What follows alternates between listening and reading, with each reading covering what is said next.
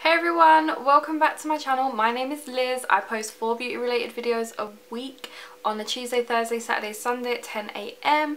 If that's the kind of content you like, then please subscribe down below because there will be a giveaway at 500. And yeah, let's just dive straight into this. So L'Oreal came out with, a little while ago now, some of their own matte crayons. Now obviously I had to buy a few and I bought 5, which I feel like I did pretty well buying just 5 of them because I could have bought all of them, which I feel like there's so many more in the range. But I did get 3 like nudie colours and 2 darker colours.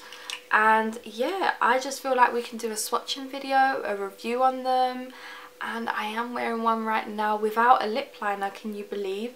And this is the shade Caramel Blondie. So it's a very pink shade, but it's a very lovely shade.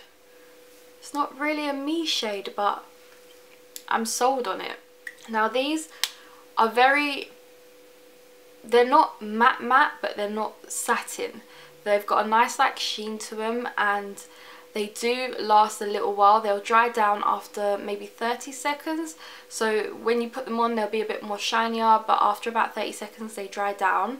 And yeah, this is the shade Caramel Blondie. What do you guys think? I love it.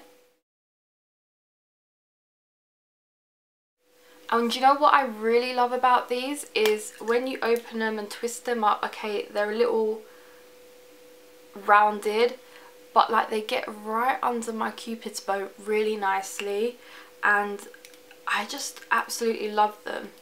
Let's see how much product we get in there. Oh, quite a bit of product. Now these retail for $9.99. I got them on 3 for 2. I just had to, and I know, yeah, I bought 5, but that's because I bought some other L'Oreal lip products. But yeah, let's go and swatch the second shade. Okay, so this is the next shade. I've swatched it here. This is called Très Sweet. It's number 104, whereas the one that I did swatch first, Caramel Blondie, is 102. Now this is your true nude, like a nice brown, but it feels more like a 90s brown to me, and I really love it. Like I said, you can tell how much more brown to the Caramel Blondie shade is. Now this one has gone a little bit more matte. That might be because with the first one I had a bit of lip balm on underneath. This has gone really matte. So basically with a lip balm they'll take a little while to dry down. Without a lip balm they are really matte but movable. Your lips don't feel stuck. They are nice, and like I just feel like this one's really plumped my lips a lot. And you know what I've forgotten to say? That these have that original L'Oreal smell to them, that vanilla scent, and I absolutely love it. Some people don't, but I really do. Okay, this next shade is like a raspberry colour, and it is a lovely like summery shade to me. This is the shade 105 Sweet and Salty. I love this shade. Like, the reason why I've bought these shades is because I really like them. But this one has made my teeth feel a little bit more whiter. I don't know if you can tell. And it's also like a really nice version of the Maybelline Romantic. It's like a muted version of it in my face. In my eyes, this is like a nice muted version, so if that's too bright for you then I would opt for this. This is lovely, and you can see that it's matte, and I just love the raspberryness to this colour. Okay, this is one of those pink toned reds that I completely love. Like, look at that. My teeth do look a little bit yellow from this shade, but I'm not mad at it. It's really nice. This one, because it is a darker colour, well, a brighter colour, I did have to put a few layers on. This would be a great spring summer shade as well.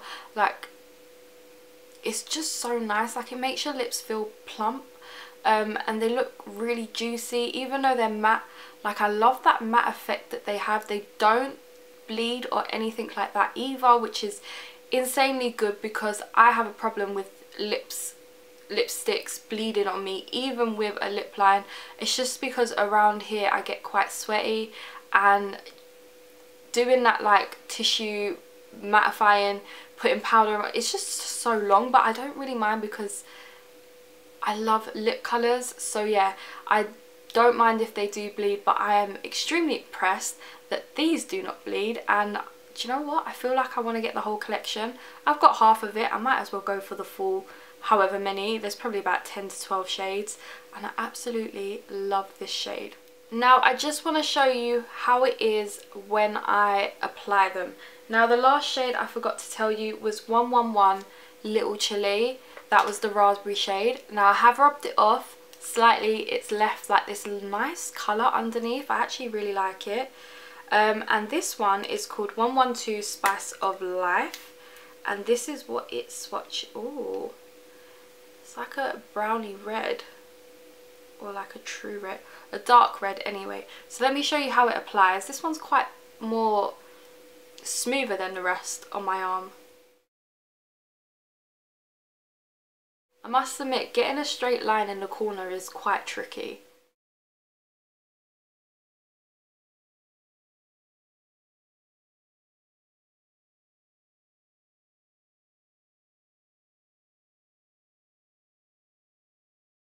Okay, that was the application. It is a little bit more trickier with the darker shades to get that precise line, but what I find best with these is to use the like little point, tip it round and use that as the lip liner, but be very careful that you don't get it on you. But it is, I have like messed up the inner corner a little bit, but this is a really this is a really nice red colour. This is the type of red I die for, literally. It is an amazing red. Like the shades on the outer packaging really do not reflect the shade on your lips, and this one has made my teeth look a little bit whiter, which I can appreciate. And yeah, they feel smoother swatching them on my hand than they do swatching on my lips, but they haven't dried out my lips. And I do know that these last a very long time. I have eaten with them before and they've only slightly faded, so you only need to top them up a little bit. But with this, if you're gonna wear this, I suggest taking this one out with you, because it will fade. It fades nicely, but it will fade. And if you want to keep it topped up and vibrant, put this in your handbag because you're gonna need it. The colour payoff for these is absolutely insane.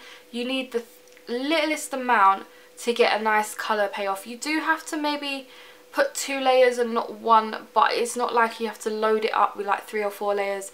1 or 2 layers will do. 1 layer will be a nice little wash of colour, but 2 layers is absolutely insane. So yeah, I do like the fact that they are not too opaque but not like too transparent, so they're quite kind of like nicely in between. And for a matte lipstick, they are not too drying either. They're like, you can move your lips about. My lips feel a bit more drier now because I have taken off 5 lipsticks, but they're not too drying.